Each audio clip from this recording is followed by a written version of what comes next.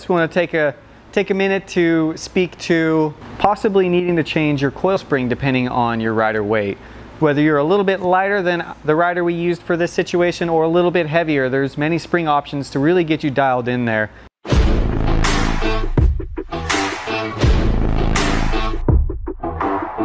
We're going to use our 5mm Allen off of our 3-way.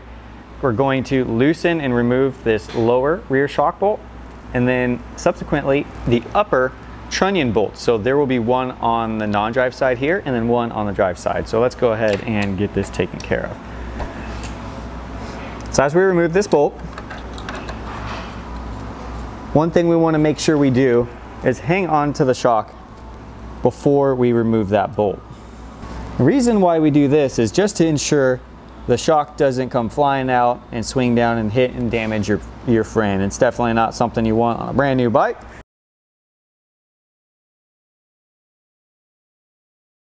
All right, so now that we have the shock on the workbench, what we're going to want to do is we're going to want to loosen and remove our coil spring. So we're going to start that by just simply turning the coil to help loosen the spring collar. And from this point, flip the shock upside down, let that coil rest down.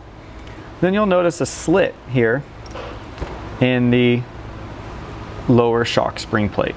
So what we're going to do is simply push this down.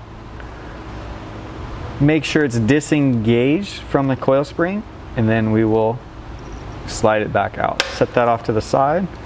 We'll remove our coil spring. And we'll go ahead and put our replacement coil spring on.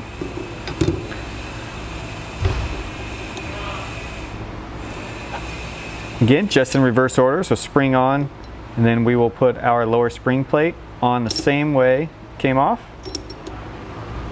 And then we'll hold everything in place, flip the shock back over,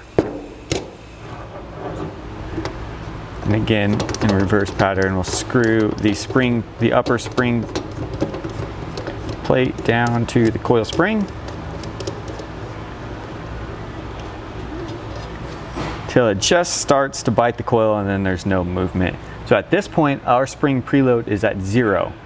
Now we know from previous discussions our minimum spring preload is 1.5. So what we'll want to do is start at that 1.5 turns. Coil is reinstalled, we can go ahead and reinstall this onto the bike. All right, so as we come back over to the bike, we'll go in reverse order. So we're going to go ahead and take our shock. We're going to align the threaded portion of our upper shock